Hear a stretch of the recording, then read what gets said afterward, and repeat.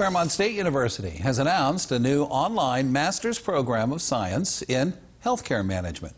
This course will be a cross of healthcare and business, so healthcare professionals will get the proper knowledge to become leaders in the industry, not just health workers. Coordinators say that this program will go beyond theory and is designed to form leaders with proper decision-making skills to take on more management positions. The program also provides an internship that will allow a fast track for students to get into the professional world.